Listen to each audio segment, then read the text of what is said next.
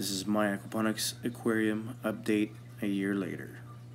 As you can see, everything is up and running, and I got my fish and decorations inside.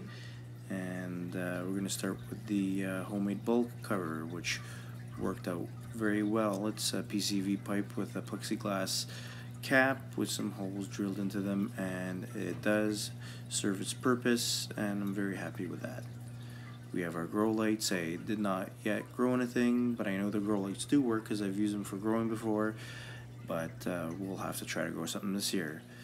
This is a brace I made. The rocks was pushing on the walls, so I had to do that. The pump's pretty good. It's slowed down, and it's affected the bell siphon. I think it has something to do with this pipe. It's clogged. Hopefully I can get a pipe cleaner, clean it out. Hopefully the flow increases and the bell siphon works as it did at the beginning up to 7 months. If not, we'll see then, right?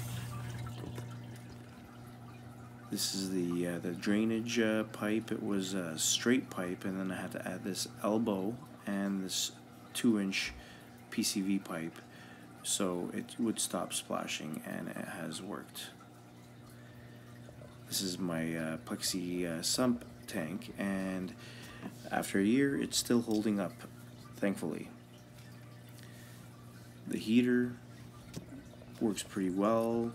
I had no issues with it as of yet. The pump does rattle a little bit. I shut it off and put it on, which is very easy to do. I have a control panel on the side. I just flick the switch, and usually the rattling or shaking stops. I can control everything from this side. I don't have to be putting my hands in the back and finding switches or whatnot.